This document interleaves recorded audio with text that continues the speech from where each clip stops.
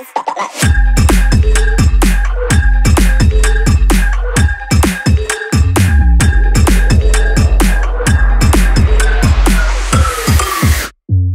everyone, and welcome to another episode of the React Native Show podcast. Today, we have a very special guest and very special topic that I've been wanting to do for a long time. So our guest today is Lorenzo from Microsoft, who will say his surname himself so that I don't butcher it. Hello, Lorenzo. Good to have you on the show. Hey, Lucas. Thanks for having me. Yeah, I know. I'm sorry. I can't make it easier for everyone. Sadly, it's a very Italian surname. Has a lot of the S, the C, the I. So my surname is Sciandra. The easiest way to think about it usually is like SHA, like the encryption. That's the only thing I can suggest to people whenever they try to pronounce it. It's just like SHA. Yeah, but yeah, I'm happy to be here. Everyone can find you on the internet by the name of Callstack, correct? Yeah. That was a lucky typo that I made a very long time ago, still in my teenage years during D&D sessions, and I liked that name, and it kind of stuck with me. And then I realized years later, I actually wanted to copy a name of a character, but I typoed it when I wrote it for myself, so it became unique, and in that way it was like a blessing in disguise. Yeah, Lorenzo, you are very active on Twitter, you are very active in React Native space. So before we jump into React Native at Microsoft, can you tell us some more about how long have you been involved with React Native in general? Sure. React Native for me is something that started in a very confusing way, in a sense. I was a Ruby on Rails developer early, out of university. I joined a small company in Turin, back in Italy, and I was doing Ruby on Rails. And at one point, we were working for a client that wanted a mobile app, and the team just kind of dropped on me. Okay, you pick everything. You pick the entire stack. Everything we're gonna do, you just decide which stack. I was about to go with Xamarin, actually, because from uni I had a bit more knowledge. Yeah. And yeah, I mean, literally, I was doing my internal presentation explaining hey, I've evaluated all these alternatives, and it sounds like Xamarin is potentially the better one for what we want, to kind of have this cross-platform experience.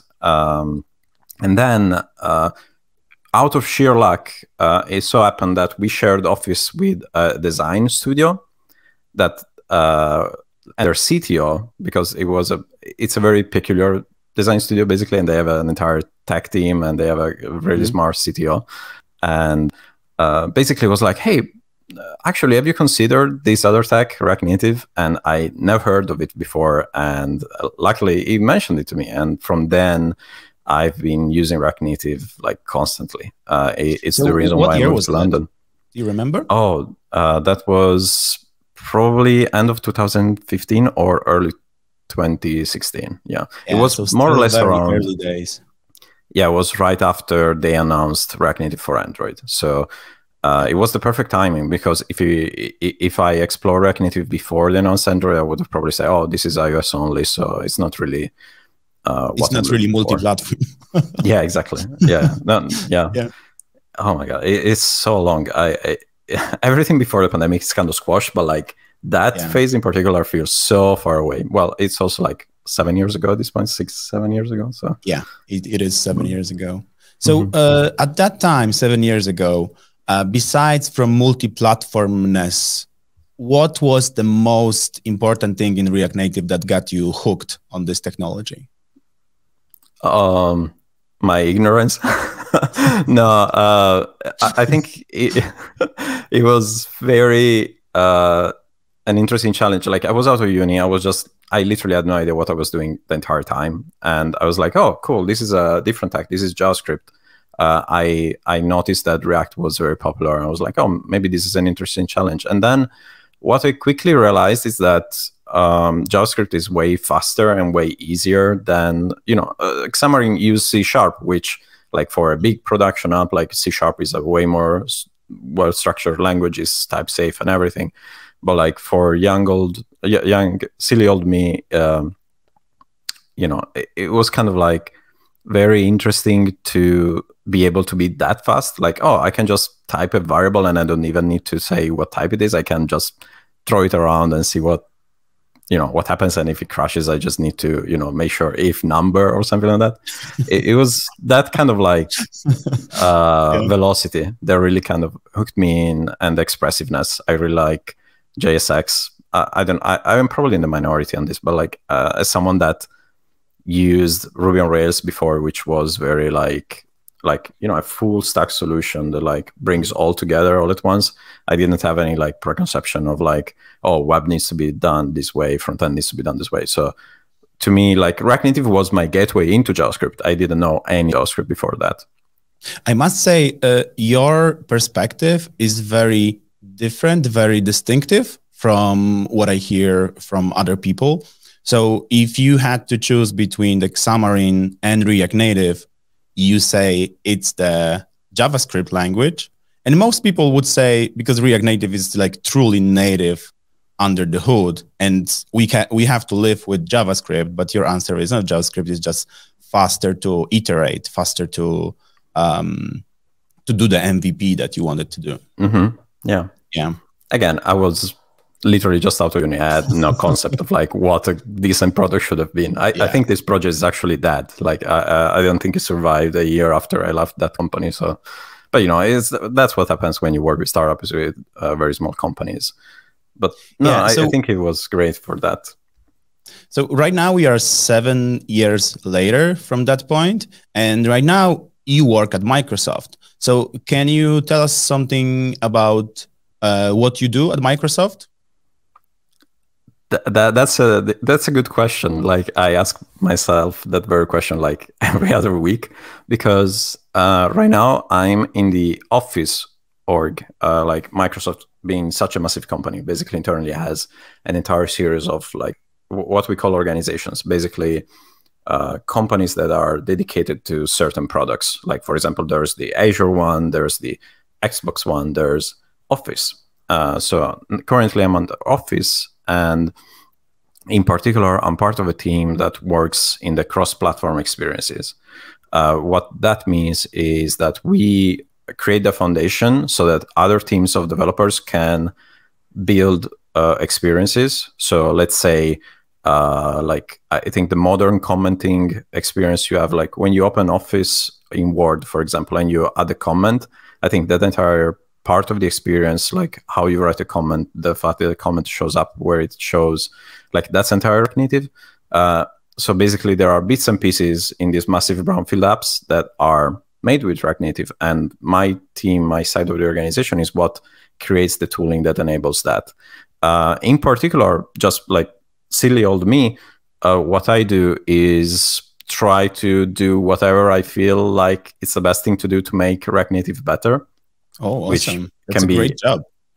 Yeah, it's kind of like all and nothing. But like, for example, what I've been doing this week is trying to figure out a way to make like an end-to-end pipeline work with Jest, like using just Jest as the testing system, basically. So I use Jest, Appium, WebDriver.io, because right now, me and some folks from Meta have been discussing, hey, we need to improve the CI on the GitHub repo. So yeah, basically, I do what needs to be done at the moment in time to help React Native thrive. So that's why also I still do releases. It's now like part of my official job. Like usually, before I joined Microsoft, like it was always like a side gig kind of thing. It was always like, oh, in my free time, in my extra hours, I would work on the releases, test the releases with Mike Grabowski. So yeah, no, I think it's a peculiar position to be in. It's also very weird also, you know, because you're not, for example, working on a single project all the time. So it's a bit harder to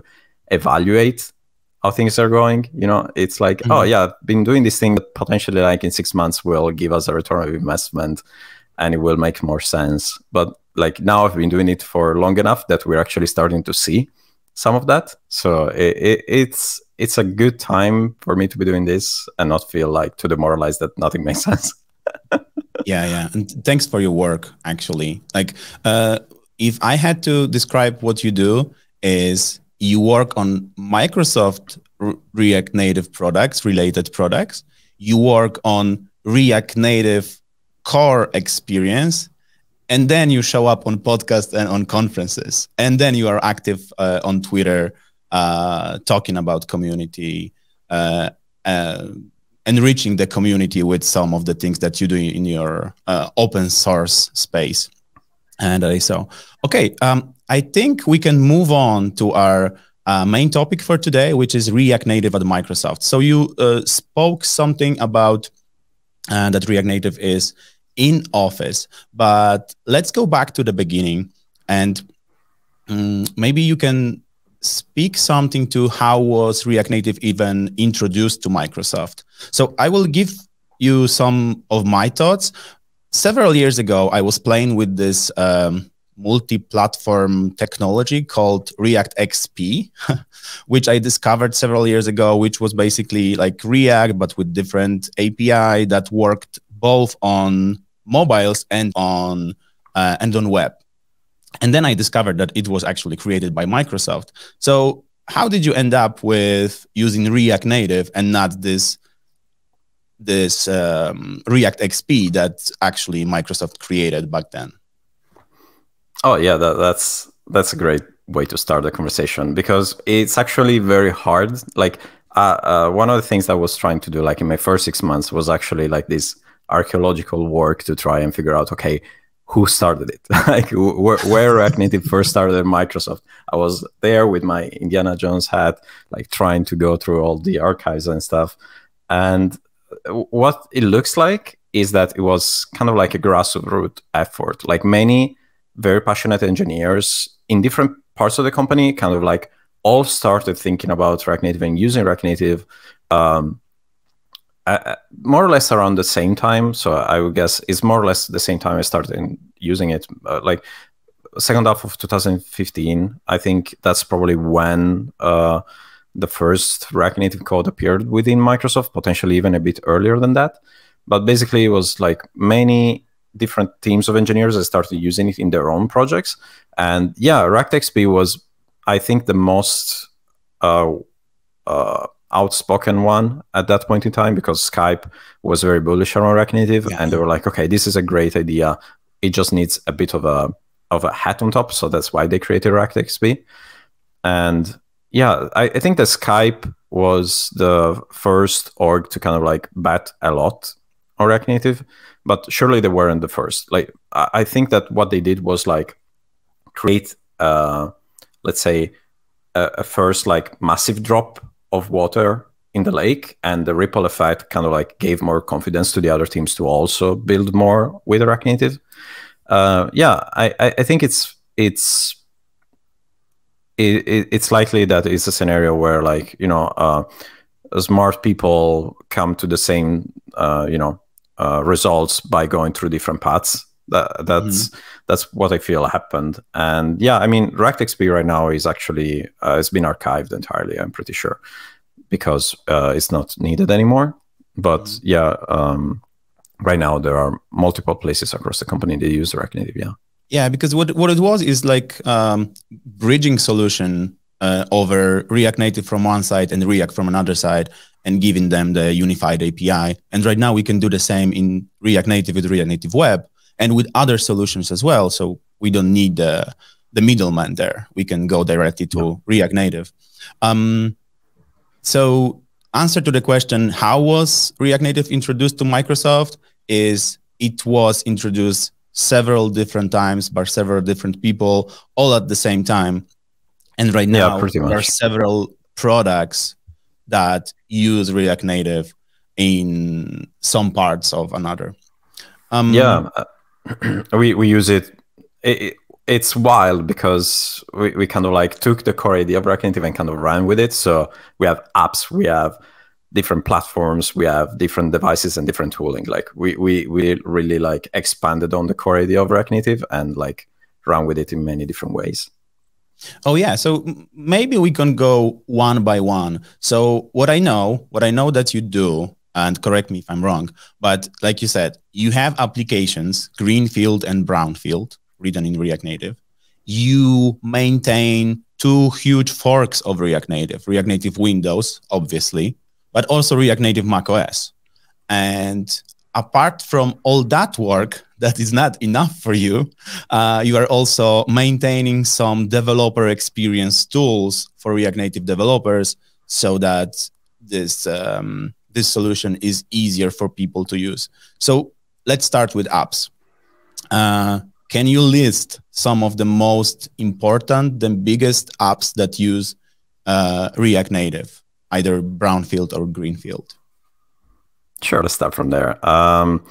So for the interest of time, I'll keep it short. But I think that the five probably most famous one that we can mention here that are using React Native are Outlook Mobile, Teams Mobile, and Office Mobile.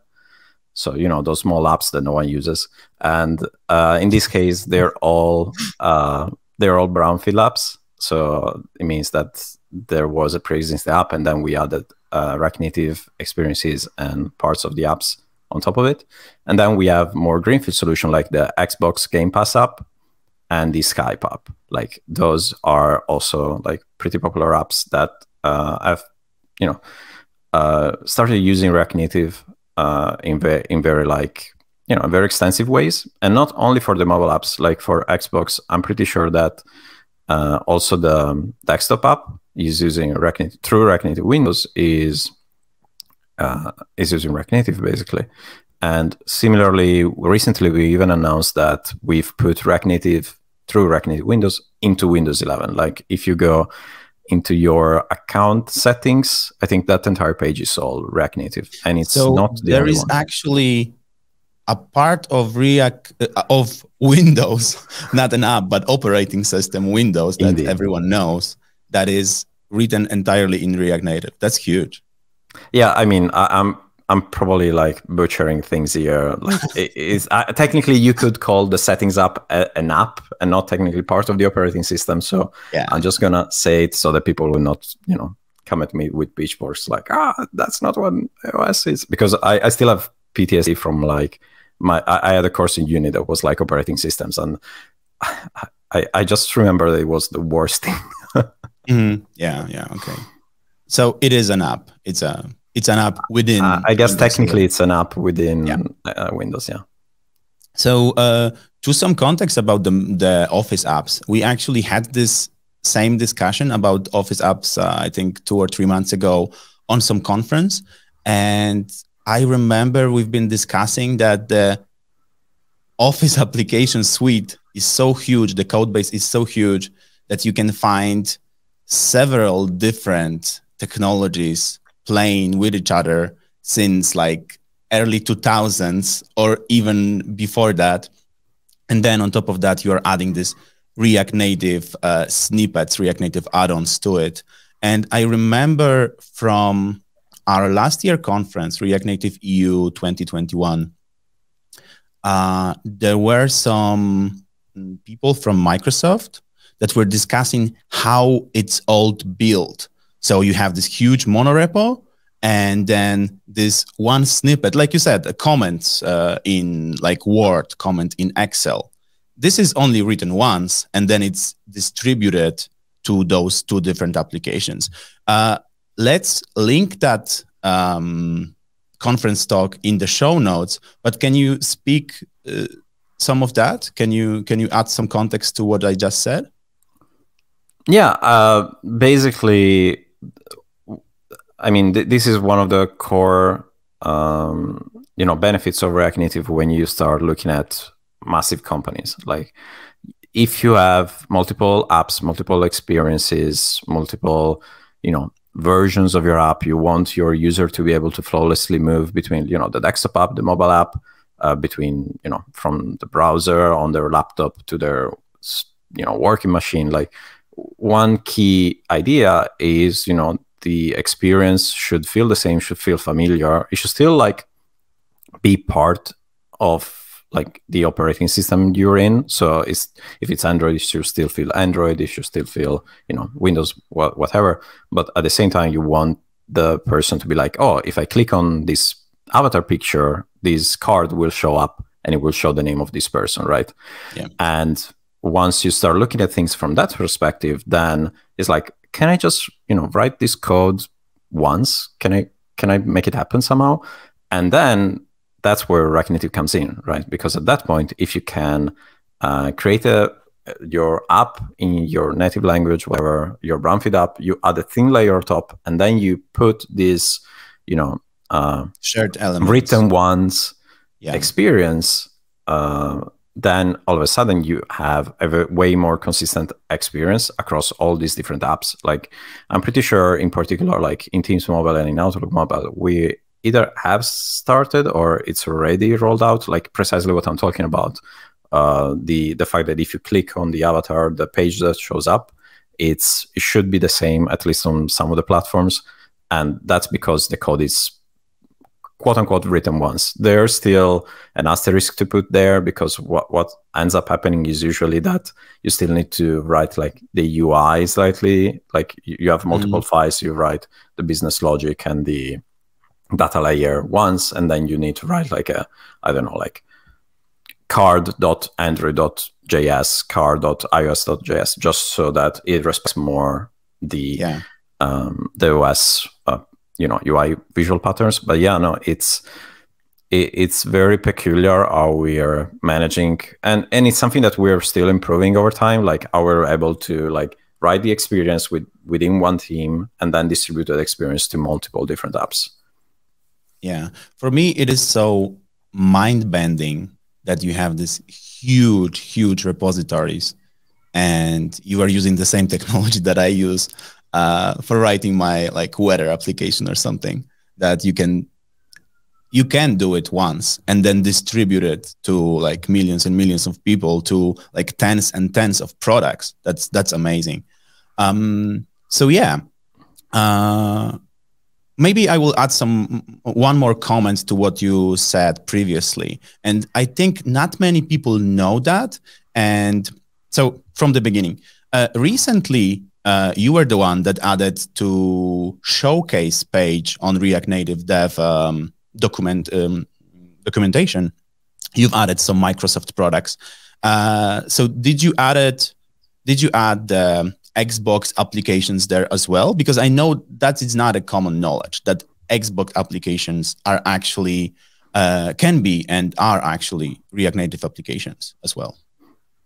Yeah, absolutely. What we did was we have it's surprisingly hard to get because React Native is used in so many parts of the company, and the company is so huge. It's very hard to kind of like get all of them in a group chat and just hey, can you give me the approval to put your app in the store? So we kind of like had to select some of the big names. So I reached out to the Xbox folks and I was like, hey, is there any one app that you can just like give me a quick yes and I can drop into the showcase? And they were like, yeah, the Game Pass app is probably like one of the easier ones. So that's why we dropped it there. But yeah, I'm constantly, I think I still don't understand like on a rational level what I'm dealing with. Like the fact that you were mentioning, like, oh, you write your code and then it goes into millions of devices and millions of users use it. And it's like, I don't think I still realize that. I think I'm still in this phase where like names are names. I don't know. I still it's kind of wild. Like anytime I try to think about it, my brain kind of like, nope. Yeah, because when you look at it, like if you are writing this weather application, okay, your code can break one application, maybe two, if you have like different flavors or something. If you write some buggy code in Office snippet application, it will break several different products. You don't even know. And I mean, that's why we have extensive, testing infras and CIs and rollout strategies that like really try to minimize that. And, it's one of the big challenges also because with brownfield apps, there's always that extra need of, you need to have someone that understands how these This thin layer that you've added manually on top to make it works, and they need to upgrade it correctly anytime there's a new React Native release. So it's challenging, but I think it's the fact that React Native is still growing in usage and adoption across the company is really reassuring about the fact that it's a bet that makes sense for us in multiple scenarios. Mm-hmm. Yeah. So thanks for talking about the applications. Let's move on and talk about platforms, because like we said previously, you are maintaining two different React Native forks. Can I call it them forks? Is there a better word for it?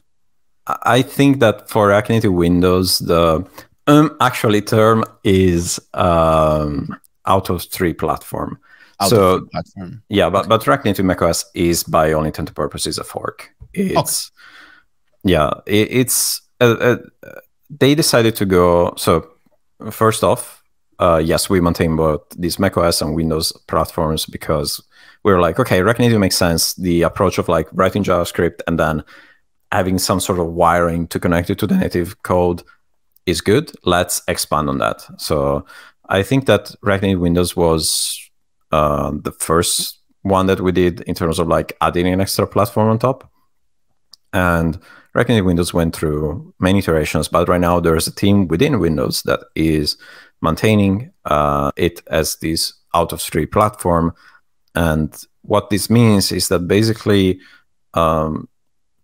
it only adds all the necessary code that you need on top of React Native Core so that you can, quote unquote, talk to the Windows native code or the native layer. So technically, it's, in terms of, from a developer's perspective, is not as much of a head as maintaining a fork.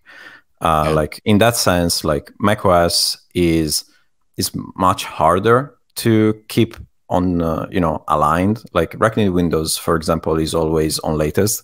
And with macOS, we're trying to get to the point. I'm really impressed with the speed and with the cadence of React Native Windows releases, because it's always like few days after the main repository releases new version. So I was really impressed with that.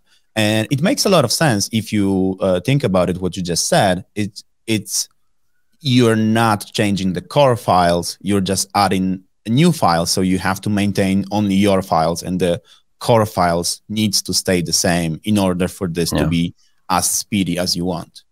Yeah, of course, it still has its own challenges, but yeah, in that sense, like the React Native Windows team has found a really good also like automation on CI that they were able to apply so that they could like catch, oh, this code is now changed in its logic, so we need to adapt it very early. Thanks to a few years back, I think at this point, one of the React Native Windows maintainers, Andrew Coates, he basically worked with Meta to add the concept of nightly releases to React Native Core. And React Native Windows uses this nightly feed of releases to kind of like test their code base and ensure that they can pick up breaking changes very quickly. So yeah, that's one of the ways they're kind of they deserve praise for how they managed to stay in sync with the releases of Core. Also because as one of the React Native releasers, I can say like we've been going faster in a way. So it's good that React Native Windows is capable of keeping up. Again, macOS on the other hand, because it's a fork, is much more work.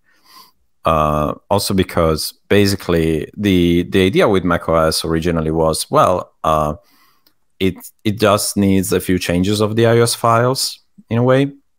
So that's why they decided to go for a fork and not like an out of three idea. But then it means that, whenever there's something in the code that changes, you need to not only address the logic changes, but also like potential refactorings or restylings of the files. Like there was sometimes you have conflicts that you need to address just because you're a fork and not because of some of the code that you added. And, that creates a lot of friction. And yeah, we're still working towards that. Like, I think it's hard to see right now, I feel like, from the outside, but we are trying to track like how long does it take for a certain release of core to become a release of macOS.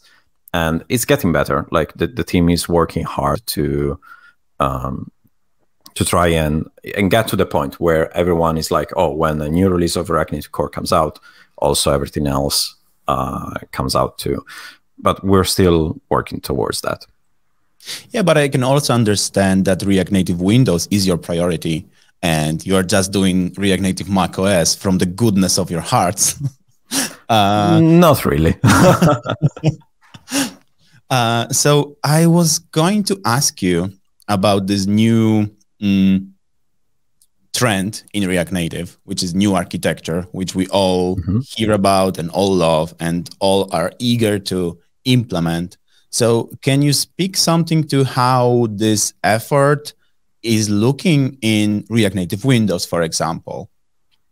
Sure. So for React Native Windows, it's a bit of a peculiar situation going on right now, because basically the new architecture is one of the goals that the team has, but there's also a different one. Basically, they are changing the internal guts of React Native Windows, like what parts of the native Windows code it interacts with, which UI libraries interacts with. So basically, right now we're using what is called System XAML and UWP. And now they're migrating that to the new Windows App SDK. So basically, these two changes are kind of happening at the same time. And because they kind of overlap a bit, because the new architecture is all about how you communicate with the native layer. And if we're changing this native layer, it means that you kind of need to do one and then the other, because if not, you need new bindings. Yeah, exactly, because it's kind of like you're kind of wasting time, right? If you're doing the new bindings for the old parts and then, okay, it's perfect, it's done, boom, throw it out and now do the new ones again. So basically, of course, it's not as simple as that, but what we're doing is kind of like trying to make these two things happen at the same time. I think in particular in this second half of the year and the next year, that's where like most of the focus of the team for React Native Windows is going to be.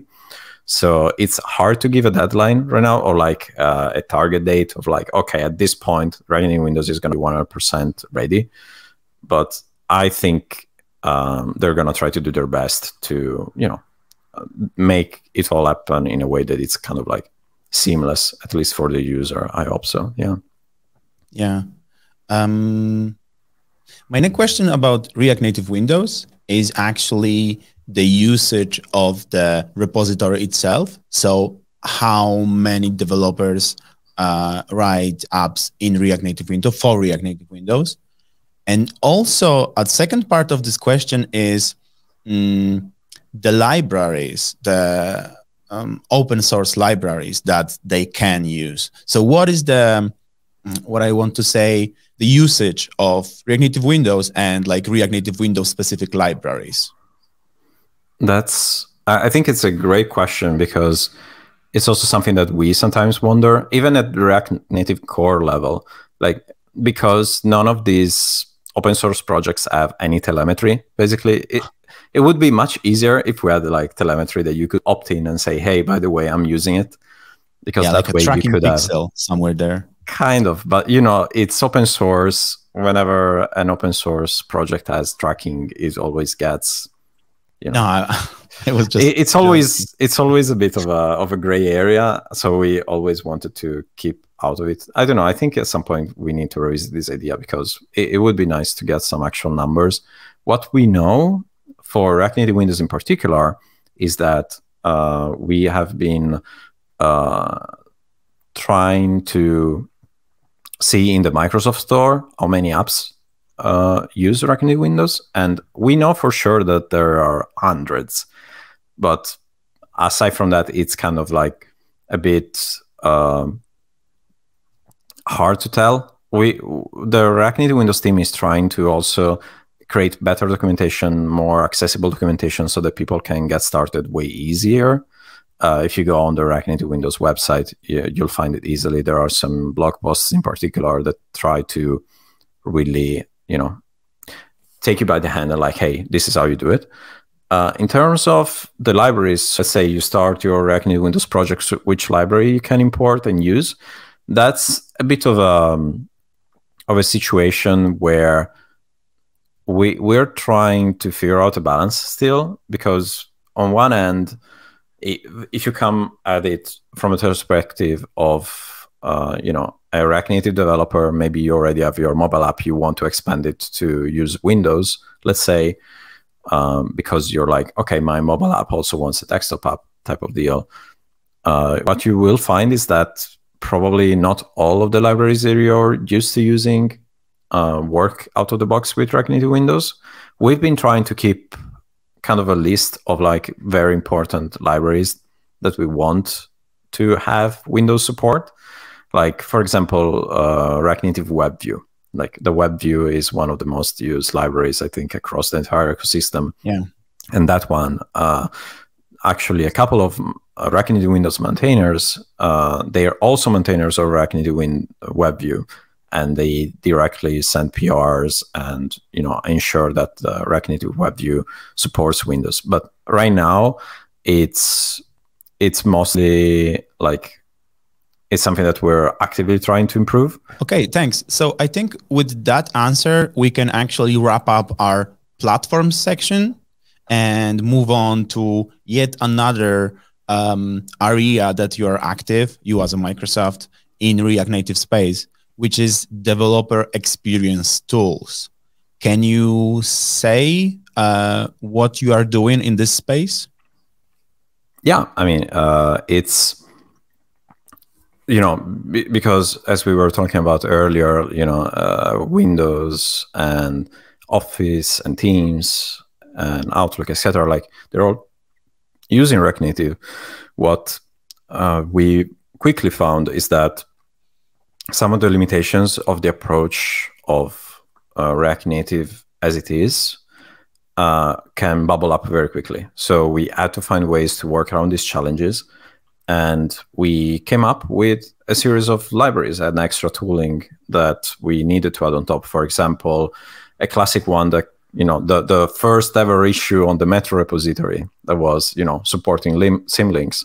That's something that we created an extra plugin for Metro for, so that, internally you can just use it, because when you work in these massive monorepos, basically there are some workarounds and ways you could set up Metro to work within these scenarios without supporting symlinks directly. But for us, it's much more convenient to have this extra plugin. And what we've been doing for the developer experience side of things is that over time, we've been collecting all these different tools and elements that we've added in our libraries and repositories, and we've put them in a GitHub repo that is open source for everyone to take a look at and use.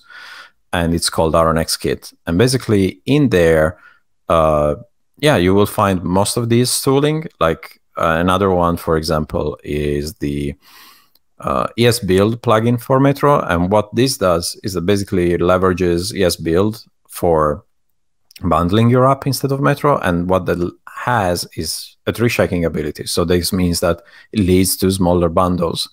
Like for quite a long time, like you at Callstack folks have been creating this Webpack based packaging alternative for Metro, Whole first and now Repack.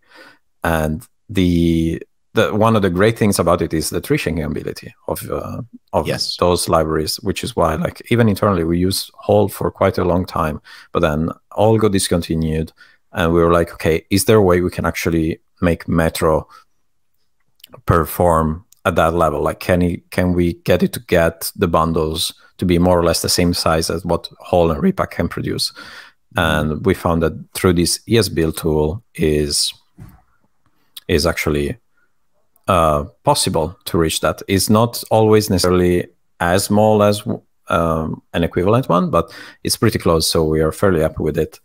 And it's not just that, like, we also have some more tooling that we are open sourcing, like the other big one that me and Tom Nguyen, which is a colleague of mine, we talked about it at React Native Europe last year, is called React Native Test App, which is basically... Yeah, I remember. Yeah, it's pretty magical how it works, but if you have a library, a React Native library, usually you need an example app to test your library against. And React Native Test App basically removes all the frictions of having to maintain an extra app in your repository. I honestly still have no idea how it works. It's just black magic to me. I just know that I can write a command and say, hey, bump it to the news version of React Native, bump it to 69 or 70 or whatever, and it just works. And I'm like, okay, this is perfect. Like, you can just test your app. Like, right now, it even supports the new architecture. So you can even test your library against Fabric and against the Turbo modules, which is, I think, we really hope that more people will pick it up as a quick way to, help them work towards having their libraries, work with the new architecture. So yeah, that's also something that we're doing. And just a quick shout out, then we can talk more about like how we're also involved in the developer experience space more in general. We also have some UI libraries, open source for React Native. There's one in particular, which is called Fluent UI, which is basically our design system. And that library is also an interesting use case. Like, they use React Native Test App they have one single React Native Test App, and that deploy, like you can test it on Windows, macOS, iOS, and Android. So it's a very interesting monorepo to look at from like a technical perspective. That's the work that you are doing in developer experience on React Native side. And let's move on to yet another area. And this will be the last one. But I wanted to talk specifically about it because like this actually gives me hope, let's say, or assurance that I took a good path several years ago looking into React Native and going into React Native. Because right now we have two huge players investing hugely in React Native space. We have you, Microsoft, and we also have Meta.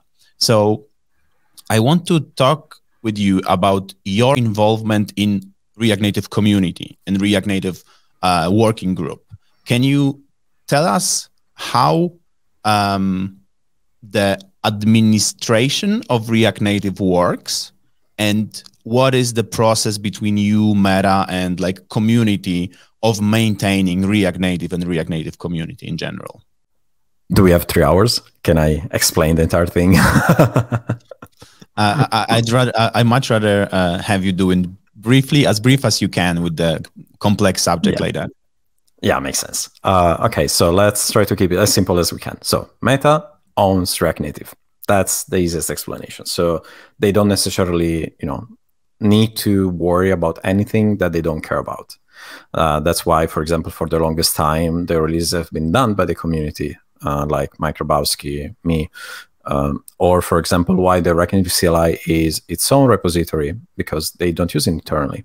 So basically, because of their goals and their focus, there's always been this connection with the outside world, with how everyone else uses React Native. So to fill that gap, a new kind of concept has been created of the company partners. Basically, the idea here is that Meta was like, hey, by the way, companies using React Native, we recognize that some of you are really like big players, are really trying to help.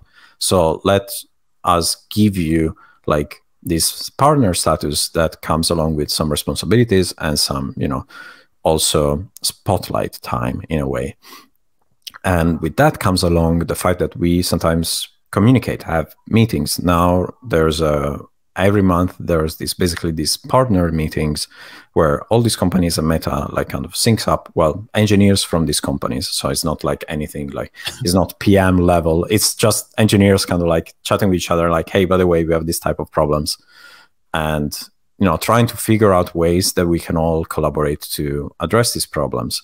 For example, right now, there's a new effort that is starting that is called the Developer Experience Working Group, where basically us from Microsoft and engineers from Meta, we're trying to address some of the biggest pain points in the ecosystem, like debugging typings for TypeScript. Also, like we're trying to improve the situation on CI, the thing that I was mentioning at the start of the podcast. and also the situation with Metro. So there are basically, there's Meta that controls and decides on their own what they want. Then there's this second layer of like the partners, where like these companies can sort of like have a voice and say things and contribute in certain ways. And then there's like the community aspect, so everyone else that can contribute, submit PRs. And also an interesting tidbit to mention here is that this partners definition, this core contributors definition, is actually in the process of being rediscussed. If you go on the React Native repo, there's a document that is being discussed. There's this draft PR, which is called like updating the ecosystem.md file or something like that, where basically within this markdown file, there's the partner definition, there's the list of partners, there's the definition of core contributors. So people can also have a say in that. It's not like a secret conversation. It's out there. It's happening on that repo. Yeah, actually, one of the things that I love about React Native is when the new architecture was discussed, it was for everyone to see the discussion. You could actually go in there and give your perspective, try it out yourself, even like a year ago or more than that even, and like participate in the creation of new architecture and not being only a consumer of it. Yeah, and actually 2 thoughts on this. So the first one is that over the last 6 months, like in 2022, the React Native team at Meta has been trying to really improve, the turnaround time for PRs. Like they have Nicola, they have Ricardo, like a few people from the London team here that are working really hard to try and make sure that they are active in the repo, they're listening, they're responding to issues. So they deserve, praise for that. They are doing great work in to, make sure that people can still feel like they're contributing. Like, for example, there was this engineer from the Teams mobile app that figured out that there was basically 2 Android libraries, 2.so libraries, so static libraries that were added to the APK that were kind of redundant. So he made a PR to change that, to basically remove the smaller one, which basically was already contained in the first one. And that led to an average of like removing 200 kilobytes from an average APK, which is massive. And this was his first ever PR ever. Like, imagine that. Like, my first ever PR was like, oh, fixing a typo in this markdown file. The first PR of this engineer is like, oh, let me optimize the APK for every single application using React Native out there in the world and within Meta. Like, I would be so scared of actually removing some file from like native, even though I am an Android developer, I would be so scared of removing like native file from the template. Yeah, exactly right. And it wasn't even a template, it was like literally in the build files. So it's like, also that basically means you're also touching Facebook own code, and like potentially your improvement is also benefiting the Facebook app, for example. So it's pretty wild, but it was basically merged in a week or something like that. So, this is possible. And even people that are trying their hand first time in open source, if they have colleagues that help them out, like they have a chance of like still, contributing to React Native. And the second thought that I wanted to share here in terms of like the transparency and seeing these discussions is similarly to this developer experience working group, there's a bundle working group that Adam Foxman, which is a colleague of mine, is managing over in the RNSKit repo. Basically, if you go into RNSKit repo, you click on the discussion tab, you'll see that the category is the bundle working group, and it's basically a once every month meeting with a few key companies like Expo, like Meta, like us, talking about the bundler situation, how Metro needs to be improved, how Metro needs to change, and the notes are all there, and also like the proposal and things like that. And a third, as an example of this transparency and like trying to keep things in the open, is that if you go on the discussion and proposal repository within the React Native org on GitHub, you will find that there's a project there that is basically keeping track of the collaboration between Meta and Microsoft on the desktop platforms. So React Native Windows, React Native macOS that we were mentioning earlier. They're also used by Facebook within the Facebook Messenger app. So there's a level of collaboration there to ensure that, you know, all our desktop apps are, you know, working well. So the coordination around like improvements to React Native Windows, React Native macOS, it's all like tracked in that project. So people can also take a look at that if they want. Yeah. Okay. Thanks. Thank you for this brief. It was brief explanation of how the administrative part of React Native ecosystem works. And to close off our main topics, I must reiterate that I'm so glad that I'm in this space, that two biggest players in technology are also in and are investing in. So I can feel secure. I can feel job secure right now, knowing that you are doing so many things there. For the last question on this podcast, I want to ask something maybe out of the box, out of this specific topic, and ask you about the current trends that you are seeing in React Native, and what are you excited about in our technology? That's a great way, I think, to close it off. Yeah, I mean, there's a lot going on. Like as I was mentioning earlier, like basically part of my job is to keep an eye out and see what's happening and trying to make sure that it happens, or like that we can do the first few steps that will help everyone else run. So right now, I think that one thing that is clear, like going through conferences and talking to different people and like looking at trends on, for example, Twitter, is that it looks like everyone is more or less looking at this, trying to chase this saint grail of like having web and mobile work well together. Yeah. Of course, at Microsoft, we look at it more as like, can we make web, desktop, mobile, and other platforms all work together? But in general, it seems that's something that is being worked on. In particular, I want to give a quick shout out to Nicholas from Meta, that is also the maintainer of React Native Web, and recently opened an RFC to sort of like propose certain changes to basically the UI layer of React Native, so that the naming is more consistent between web and mobile. And I think that's a great step. I know that there's also some work that is being done around Yoga, because Yoga currently is like not super maintained, but they're working on something else. And Meta is trying to communicate more around that. So for sure, there's something big coming up, or like probably in the next 6 months, who knows, around this UI aspect of React Native that is very interesting. The new architecture, of course, is another big topic, something that we all have been seeing coming up for a while now. Like I have a talk about the new architecture where basically I joke about the fact that I've been saying that the new architecture is coming since January 2019. So great talk it's finally happening. Thank you. I was doing it at the React Native Raw Club meetup organized by Callstack. You can find it on React Native.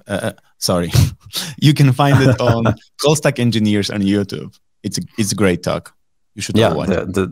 Exactly. Yeah, no, absolutely. I mean, because the new architecture moves so fast, it's likely that in a few months I will have to already like change some of the slides, but I think some of the core ideas that I'm trying to pass there are still valid. And in particular, and this is why probably I'm also like a bit cautiously optimistic about the new architecture, is that it really needs to stick the landing.